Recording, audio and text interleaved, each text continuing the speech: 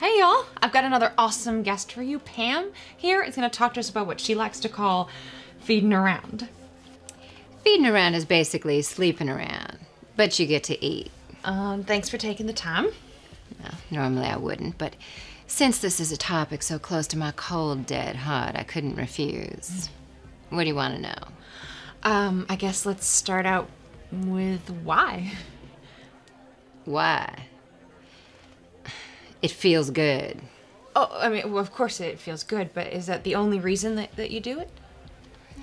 It's empowering to satisfy your desires, to divide and conquer, to own a human's blood. And especially for you young ones out there, it's a quick way to learn, to stretch your vampire muscles, so to speak.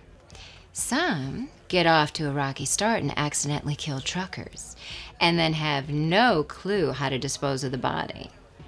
We wouldn't want that to happen to any of you now, would we?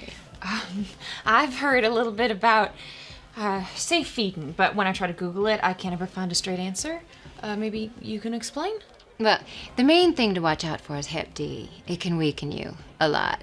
It's not too common, but it's out there. Well, so how do you protect yourself? Can't.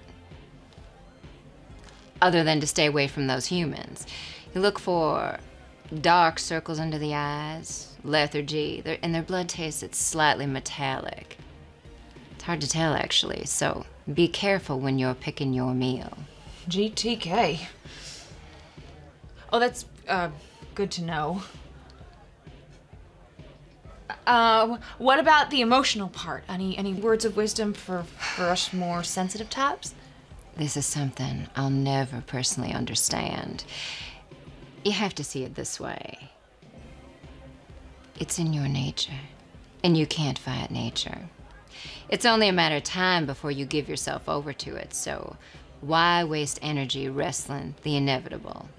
I guess we're not as far from our humanity. I mean, humans aren't just food to us.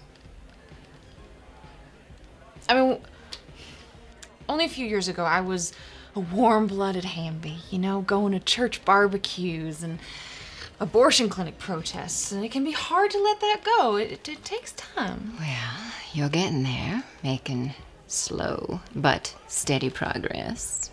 I am? Yeah, look at you, already a recovering monogamist.